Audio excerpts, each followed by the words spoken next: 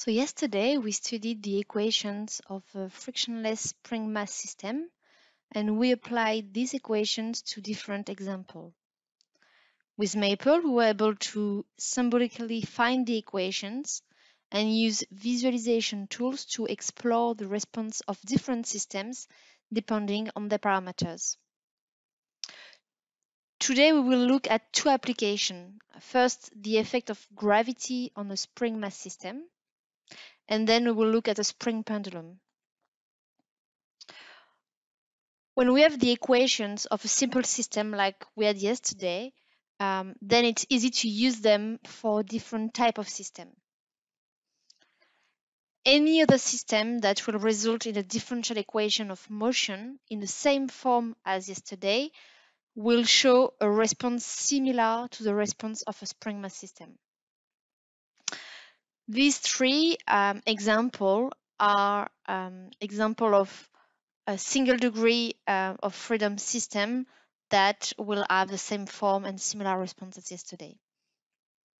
So here first we have the spring mass system that we've seen with the differential equation, and here the equation for the natural frequency, where in the spring mass system we were looking at the mass, the stiffness of the spring. In other system, we will have different parameters. So here, if we have this kind of system with a shaft and a disc, here we will be using parameters like torsional stiffness. We will look at the angular displacement, and we will use also the moment of inertia. And that's exactly these parameters that you can find here for the differential equation, as well as in the frequency of the system. When we are working with a simple pendulum, we will want to take into consideration the gravity, the length of the pendulum L, and the displacement theta as well. And same thing here, we can find these parameters in the differential equation and in the form of the equation of the natural frequency.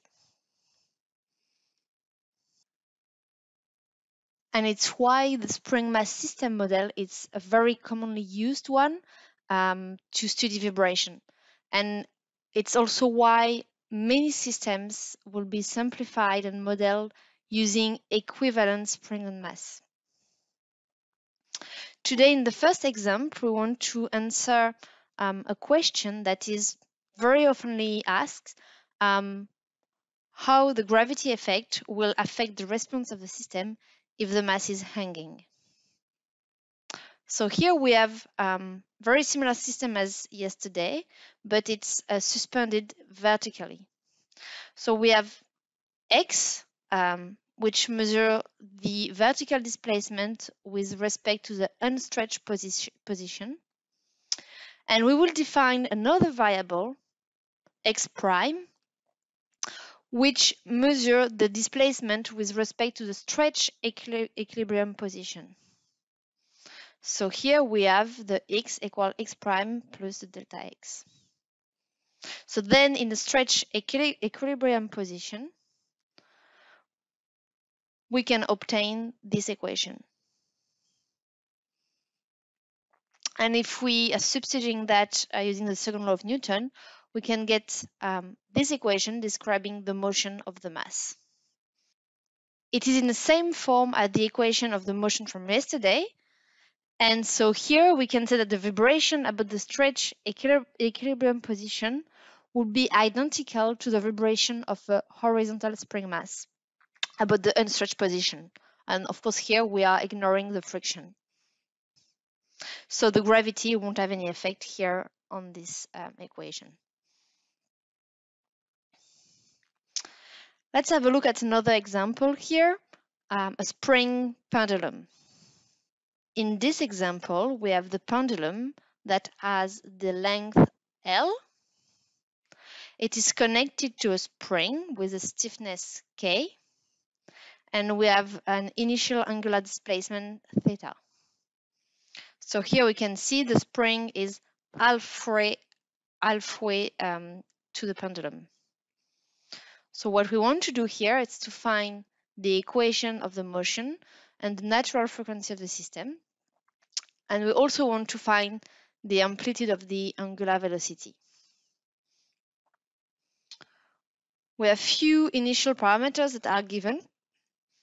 So here the mass of the pendulum is 2 kilograms. We also know the length and the stiffness of the spring.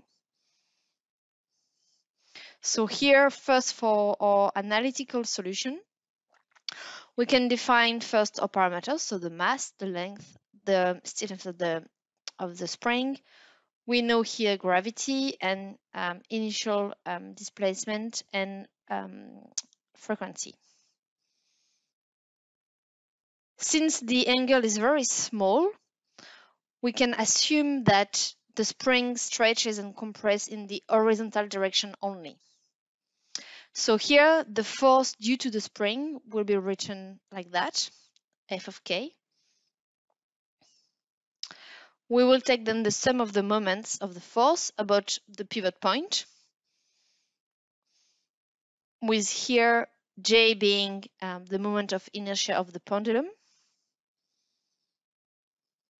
And if we compare this equation to the form of the equation of the spring mass that we've seen yesterday, we can conclude that the equation of the natural frequency will be of the following form.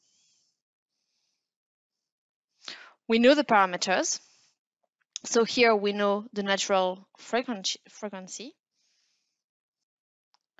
And once again, using the previous equation, we can then find the amplitude of the angular velocity, which is 0.82 radian per second.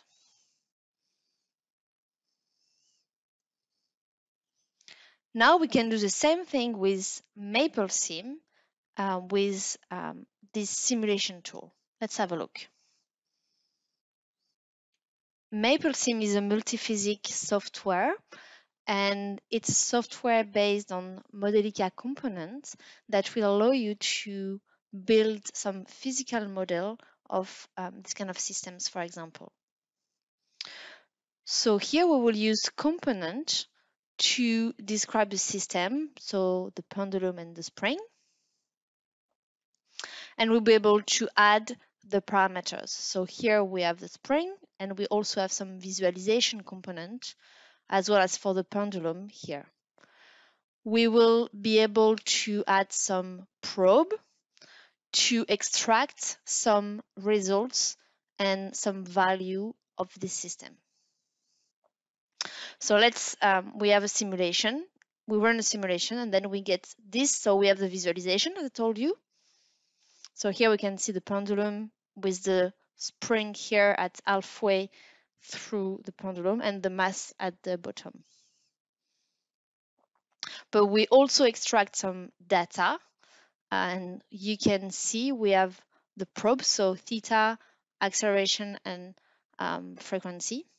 And if we have a look at the plot here for the frequency, we can see we are at 0.8 something, like we found in the previous analytical study of this system.